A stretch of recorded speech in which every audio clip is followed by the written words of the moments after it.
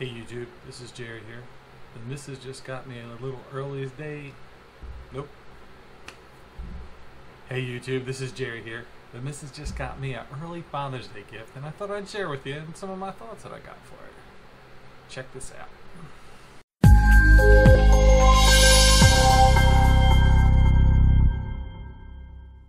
So right before the pandemic broke out, my wife and I bought a new house. Big enough for the new combined family. It was great. Had everything except a garage.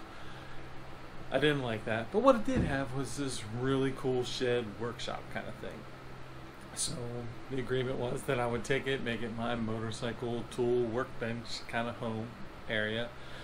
So after we moved in and did a bunch of normal home projects, I started to add storage out here. Make a nice room for the bike. Added this little workbench here. I was feeling pretty good. My wife decided to surprise me with this. Bam! It is a Craftsman 1000 series. It's one of the ball bearing tool chest combos. To be honest with you, if I was buying something, I probably would have bought bigger and something that I really didn't need. So this is a pretty good deal for me.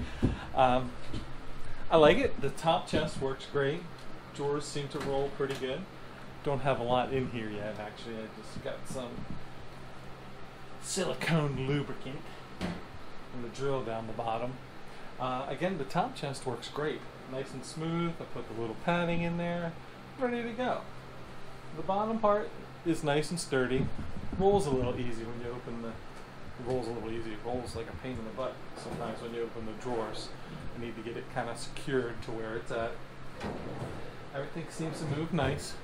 When I bought it and started putting it together, I removed all the drawers and added grease to the ball bearings. They had none. It was very difficult to open. I don't know why they wouldn't put grease on it when they ship it.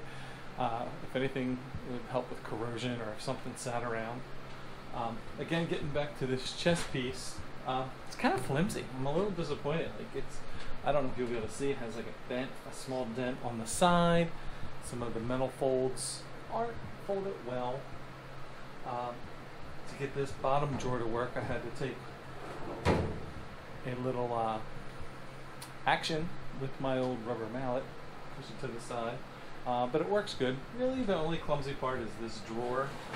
Or I don't even know if this is a drawer. This is a storage bin kind of thing. I don't know. I keep it folded up for now. It's nice. I like it. Can't wait to start putting stuff in it. Tool-wise, I have a lot of tools, like home tools. Look, here's the problem. Right here. Why won't this go back in? Why do you gotta fight me, Craftsman? My tools.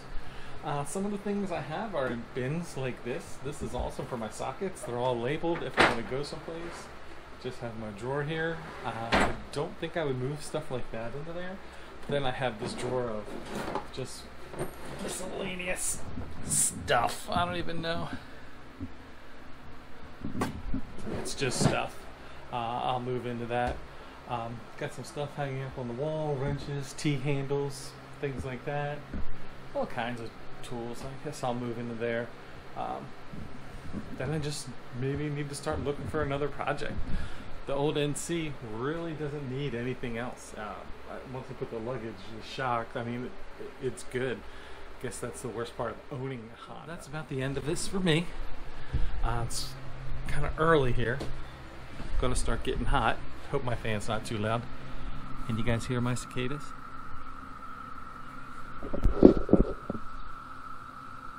I don't know if you can hear them or not. I hate riding with those things. They're that big, and when they hit, they hurt. So I've been trying to find other things to keep busy. So everybody, ride safe out there, be kind to each other, and I'll see you next time on my Boring Life channel.